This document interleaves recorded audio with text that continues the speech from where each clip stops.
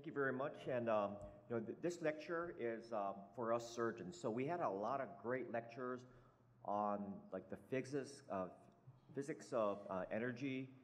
This is more a practical use on the instruments that we use every day. So advanced bipolar devices. Actually, I have to admit, when Malcolm gave his first lecture, he said we should never use monopolar energy and bipolar energy. The title of my slide was Advanced Bipolar Energy, so I had to go change it to Advanced Bipolar Devices, so thank you, Malcolm. I learn everything, I learn things every day. Okay, so as far as my disclosures, there are companies that make these advanced bipolar devices, but I will not talking about a specific device. So we talked about a bunch of different things that we use in surgery. So electrical magnetic energy, our basic monopolar devices and our bipolar devices, our lasers, and our mechanical energy devices that actually Dan talked about, the ultrasonic. And I feel like this lecture series should be about what is the best device to use and why we should use it. So I think this lecture will highlight why advanced bipolar devices, in my opinion, are the safest devices to use. And there's actually another category of energy devices or tissue sealing devices called true cautery now. So if you go out to some of the other meetings, there's actually instruments that actually heat up just like a hot rock, and they cool down very quickly. So these are true cautery devices, and the advantage of these are that the thermal spread, you would think it's actually larger, but it's actually smaller. So we know the basic principles of bipolar the device. There's an active electrode in the tip itself. So the advantage of this is energy actually transports from one active electrode to the second active electrode. In monopolar devices, you have a dispersive electrode and you have your active pencil, so that energy actually travels through the body. So the answer is, if you have a patient that is critically ill with some type of pacemaker, and you want to use the safest instrument is a scalpel, right? No energy transfer except from your arm to your hand. Probably the next safest instrument is an ultrasonic device. There is no really mechanical or electrosurgical energy going through the body. It's all in the tip. The vibration of the ultrasonic causes the tissues to seal. And I think the next safest device is advanced bipolar device because the energy is going through the tip. So these are some of the advanced bipolar devices that are actually on the market here. So the one thing I really want to highlight is what type of injuries can you get with each one of these devices. So the reason I think the advanced bipolar devices are the best because you get very little of the 5 effects that we've talked about. So thermal spread is definitely there for all devices, and current leakage through the cord. So what is the thermal spread that we see with it? So this is probably one of the higher litigated things that we see in the country. Somebody has a injury to the ureter on a colorectal case, a hysterectomy, and most of us use a advanced bipolar device. So how does that thermal injury occur? So you don't have a transection of the ureter, but you have maybe a leak or a fistula from the ureter to a structure. So basically what it is we're using our instrument, we're coming down the white line of Todt, we're cognizant, we're trying to look for the ureter, we see the ureter, but our device is a millimeter away from that ureter, and you're like, whoa, I'm so lucky that I didn't transect it. But when you look at thermal spread, we know that thermal spread usually is probably 1 to 3 millimeters away from the edge of the instrument, but sometimes it can be actually further away from the instrument. And here's a short video of me using an advanced bipolar device on a piece of ham. And there's a wire inside that screen. The wire is 5 centimeters away. On the right side of it is temperature in Fahrenheit. So we know that 60 degrees Celsius, we're going to get tissue death. So 140 degrees Fahrenheit is the equivalent to 60 degrees Celsius. So you see that up on the very top, it's 224 degrees Fahrenheit, and at the tip of the instrument, it is in the 180 to 200 Fahrenheit range. And when you look at the wire, I don't know if you can see the wire on the screen, that wire is 5 centimeters apart on a piece of cold ham. So that definitely is the major message that I want to pass on, that advanced bipolar device is safe. The energy goes from one active electrode to the second.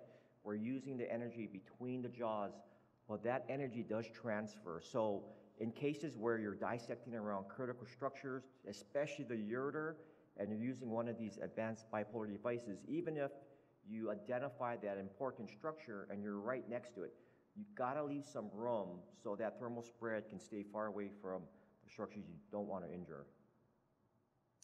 So the other problem that we can see is current leakage, and we see that with almost everything with the cord. So the active electrode cord can leak current through the insulation of the cord. So we definitely don't want to wrap that around a metal clamp. We always want to use a non-insulating or non-conducting clamp. You want to keep your cord bundles away from our devices.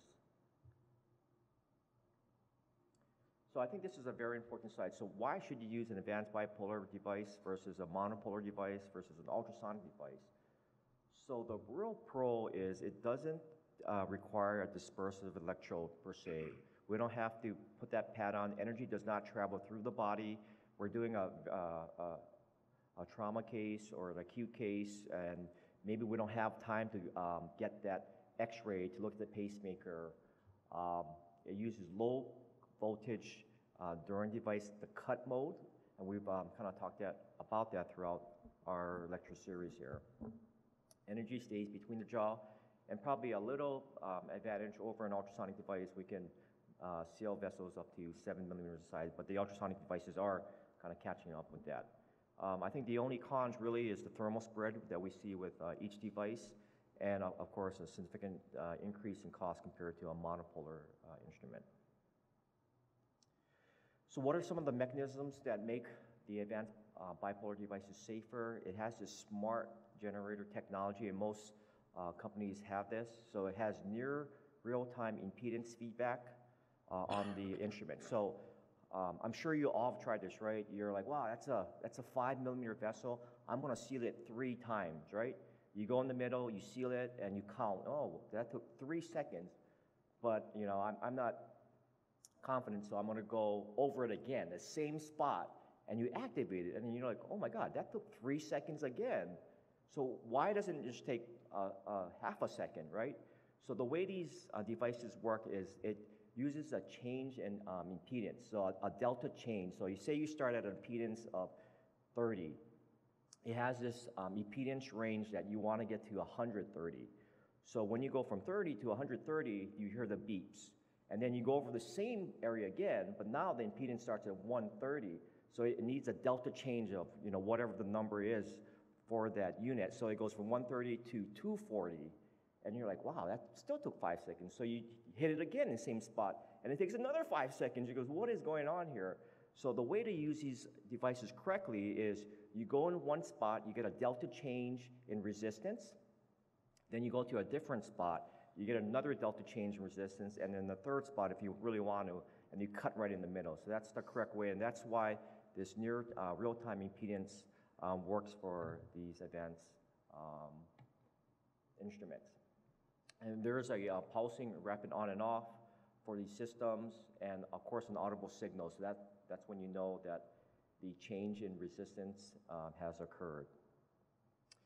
So one of the things that's very important, there's 2 factors when you think of advanced bipolar devices. One is the mean burst pressure, and the second is the time to reach the sealing point. So mean burst pressures throughout multiple instruments are good. They're over 200 million mercury of pressure. So definitely if you have a patient that's really hypertensive in the 250, if you're using some of these devices, you've got to get their pressures down.